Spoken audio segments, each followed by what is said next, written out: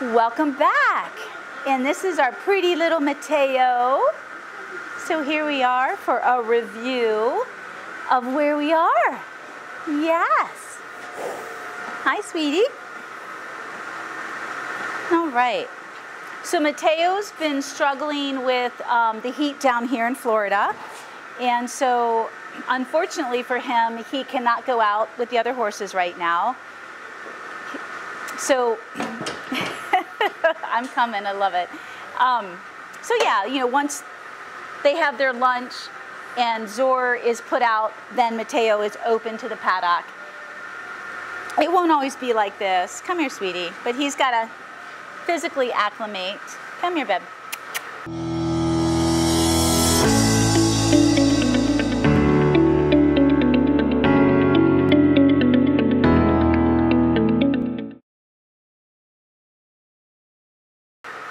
So, good. Come. So, pushy horses. Pushy horses. Mateo is typical of being pushy for all the right reasons. I say it like that because some horses are pushy and they're truly disrespectful and dominant. But not Mateo. He is very, very relationship oriented and sweet and intelligent, and he just hasn't been taught how to respect your space. And he also has a little bit of stallion-like behaviors and tendencies. Not aggressive at all, but combined with not being well socialized, if you look, he has a bunch of bite marks on his neck that are healing here, and especially on the other side, because when he's let out of his stall and Zor is locked in his stall, he goes up to Zor without asking for permission, and Zor goes after him. And then when he's out with the more passive horses out here, he just pesters the heck out of them. And he's not aggressive, though. He's not kicking or biting anybody. Thank God. Sweet, sweet, sweet. All right, handsome. So this is going to be Mateo's first day in the round pen. We have spent all of our time here in the barn and around the barn and pasture and in his paddock. You don't have to start the work in the round pen. You can start it anywhere, but the round pen certainly does help. And I really wanted to work on Mateo's, his ability to bond and have a relationship, and just because of that, and of course, in combination with how quiet and harmonious it is here. Hey, look how quiet he is. Very quiet, very quiet, very quiet. Very quiet. So we like that. Okay, buddy. Yep, good boy. So he's been learning quietly, whoops, I forgot, how to back out of your space, how to back away when you're fed, how to send, you know, all the important things, how to be led. He loves to be hosed off now. He's really cute. He really, really likes that. But this is good. He is not breathing heavy. When was it? Today's Friday, so earlier, I think it was Monday, I mean, he was here at 2 o'clock. I took a video with my phone. It was frightening. I could see him breathing heavy standing under the shade tree. Brought him in, hosed him off, been hosing him off every day that he's been out. But now that he's not out, he's able to regulate himself. So this is nice. He's just enjoying. Yeah, not trying to rush out. You haven't been asked out. You have not been invited out. Thank you. So, here we go. Our first day out of this barn. Yes, cuteness. Come on, Baba. Let's go see Love Bug. Oh, look at that face. Look at Lovey. Show Lovey. Oh, look at that face. She says, don't you bring that handsome thing over here. I will bite him. I want nothing. Look at that. You're so good. How'd you get so good? How'd you get so good? Little bit. I knew she'd get him. But she's really all bark and no bite, really. She doesn't really bite. I know she latches onto the baby, but she never leaves a mark. I know. She's like, yeah, I'm all that in a bag of chips. You're so good. So we've been doing lots of little stuff every day. Come on, handsome. Off we go. Yeah, good boy is right.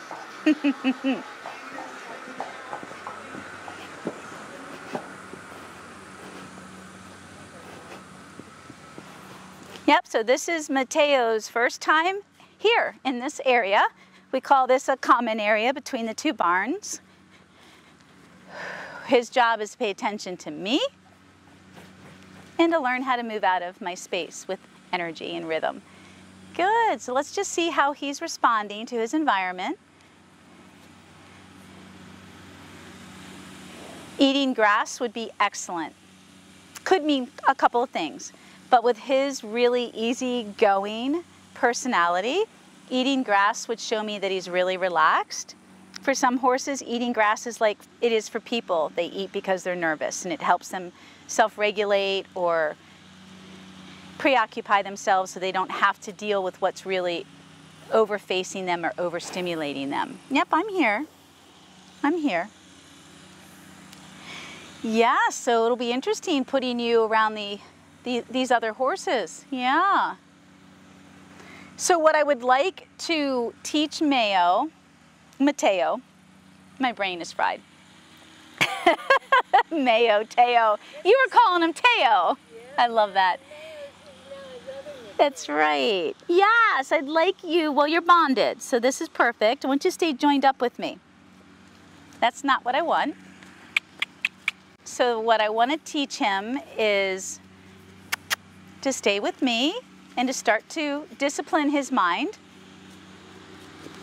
Yep, discipline your mind and just get quiet. Let's just get quiet. Yeah, this is how we handle meeting new horses and how we handle new environments.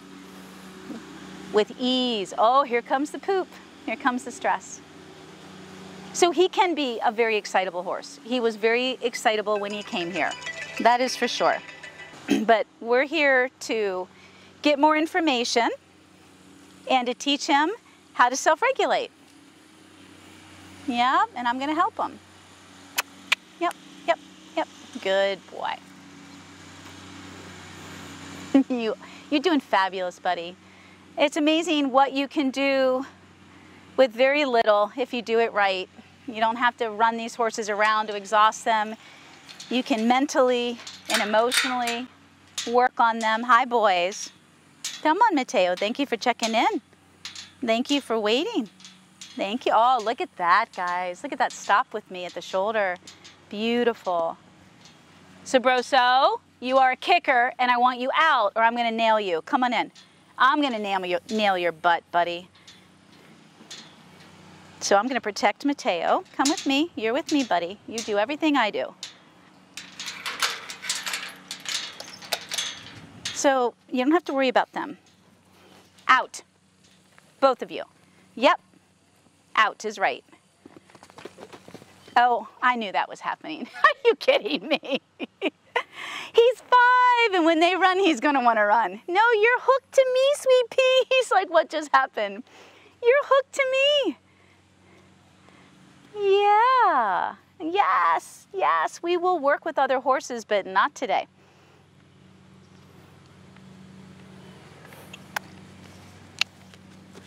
Good. Thank you, bro.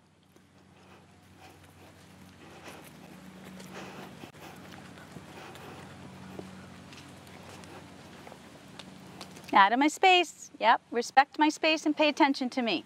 Thank you. I know you're excited. Lots of new stuff, so we'll just take our time.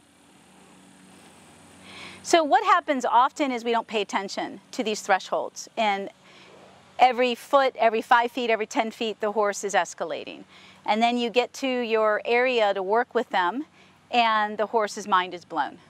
And it goes into self-preservation mode, whether it shuts down because it's overwhelmed, or the horse goes into fight or flight. So just take your time, slow down, let him get used to all of this. So much of this is just experience, lack of experience. And then of course a lack of, they don't know how to handle it, how to socialize, how to be. I will help him. When he's ready, he will work with a couple of my schoolmasters. He will learn, he will learn. He will learn, and he will be self-regulating, and everything will just naturally come into place. Thank you, Bubba. Thank you, bro. You can come watch, Sabroso. Yep, good. This is very good. Believe me, I've had young horses try to pull out of my hands and go buddy up with somebody right away. So much should be done with the bonding process. We've spent over a week now. What was it, 10 days you've been here? Something like that. And we have spent a lot of time, lots of small amounts of time throughout the day bonding and doing small, thoughtful things together. If I hadn't started that approach, then coming out here for the first time just would have been reckless, you guys. He would have been bolting out of my hand constantly. He would have been overstimulated and reactive, screaming because he's feeling insecure and trying to find attachment. Yeah, well, now he has attachment with me. Plus he was overheating, so it made it easy to stay over there in the cool fans, the stall. I couldn't really bring you out here. This is awesome. How much you can do by not doing. Thank you. And he's breathing heavy, he's taking it all in. Good boy, look at that turn. I didn't even have to do anything. Amazing. So right now, as you guys can see, he's really breathing. He's taking in a lot of different scents. He's trying to drop, and he'll drop out of relaxation, but if he has any stallion-like qualities, he'll drop because he's becoming territorial, which is why he's breathing so heavy. He's taking in scents. And that's fine. He's a great horse. He's not aggressive. I don't have to worry about him acting like a stallion and being a little bit, you know, dangerous, per se. But I don't want to let him offline right now because he's just going to go and blow. So I'm going to hold his hand and we're going to stay online.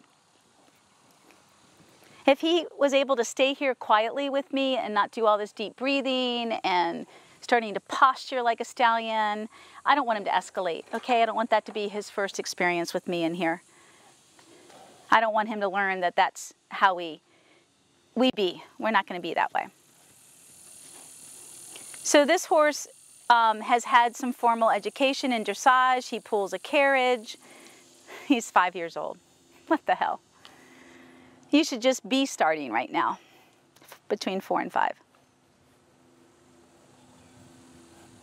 So we're going to start with the half circle. He already understands how to back up. He already understands how to move the shoulder out. Now I want to see how regulated he is. Can he calmly go back and forth at a walk? Pay attention. You and me, lock on. I need you over there. And so here we go with the focus game. Good boy. Good. Isn't that cool? Pretty cool. You want to come in, Sabrina? But for you guys over there, you just saw a horse learn the focus game like that because he was open to learning. And he's already bonded with me, so he trusts me. So this is discipline. Yep, until I ask you to move, you will go and stand over there. So for all of you that want to learn how to tie horses without tying them, start here. Discipline the mind. I learned the hard way a long time ago. I'm not going to talk about it right now, but it ended in disaster. So a horrifying experience. And what these horses go through to be tied or hobbled is disgusting. Ah, I barely had to do anything. Good boy. Let's see if you can go. Oh, nice. Nice. Good boy. Let's see if you can relax. So Friesians, by nature, their conformation is exactly what you see. But he has an enlarged ewe-neck, overdeveloped under muscle of his neck. And with my training, we are going to learn how to stretch that neck, lengthen it, and strengthen it. It's really fatty, like a stallion. They probably cut him about a year ago because they like that thick neck. Yeah, there you go. Just relax, lick and chew. This tells me a lot about you. So when he came, he also came with some kind of calming I don't know, natural, holistic, calming, whatever you give horses, which I don't give them, because we're going to calm him my way, naturally, not with any kind of herbs. But he was very excitable. And the videos that I saw of him, he was running around. He's got an amazing movement, very well-bred horse. Go on, good boy. Good boy. Yeah, good boy. There you go. Yeah.